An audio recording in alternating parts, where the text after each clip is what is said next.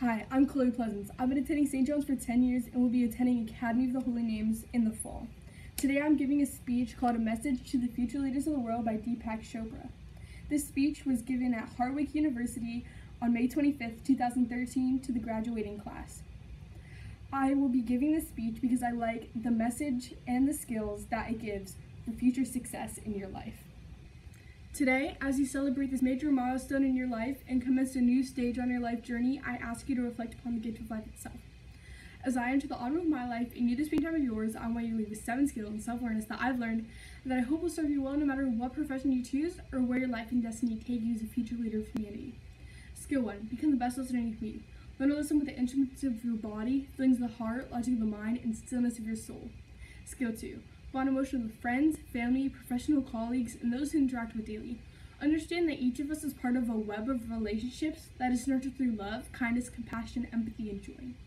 Skill 3. Expand your awareness by knowing that all human beings have a bunch of needs, start with safety and survival, and progressively expand throughout the stages that include love and belonging, true self-esteem, successes and progressive realization of worthy goals, high consciousness, creative expression, and self-actualization. Skill 4. Remember the importance of action. Learn how to be action-oriented and know that there's no power higher than love in action. Remember that love without action is meaningless and action without love is irrelevant. Skill 5. Assume responsibility for your own well-being in all of its various facets.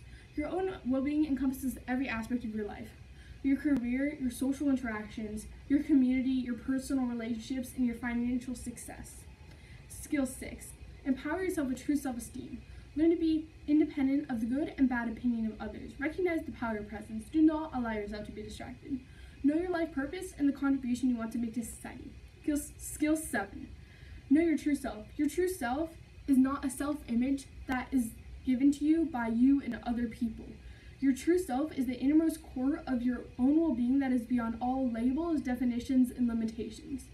Finally, today, more than any other day, remember to be grateful. Gratitude opens the door to abundant consciousness. Especially today, remember to be grateful towards your parents, teachers, and fellow students, who all have helped bring you to this threshold of your life.